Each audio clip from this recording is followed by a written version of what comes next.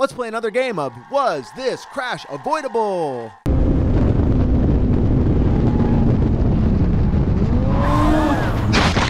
Yeah, I don't need to see in front of the other car to know this crash was extremely avoidable. When unexpected shit happens, the inexperienced motorcycle rider, whose mind is still stuck in car land, instinctively crushes the brake lever in a panic, leading to this result. It's called the survival reaction. There's 7 of them, and this video I linked up here might save your life if you've never heard of it. Motorcycles are small and quick, so evasive maneuvers and acceleration are often the best tools to use in an emergency. I would have just shifted to the right and driven around the rapidly decelerating car because that's just way safer than emergency braking. Look, I'm sorry this happened to you. It sucks when people do unexpected shit on the roads, but that's always going to be a thing. So you can train, practice, and adapt, or you can keep picking up pieces of your bike off the ground.